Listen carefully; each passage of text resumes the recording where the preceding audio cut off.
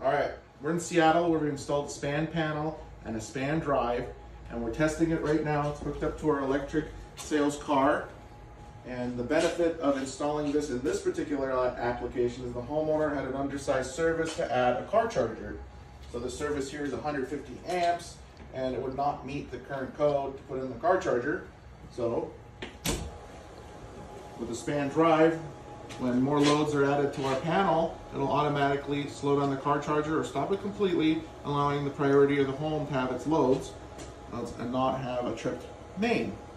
So with that, we don't have to dig a trench all the way to the street transformer, or in Seattle City Light brings in a whole new service, which this will save the customer a lot of money.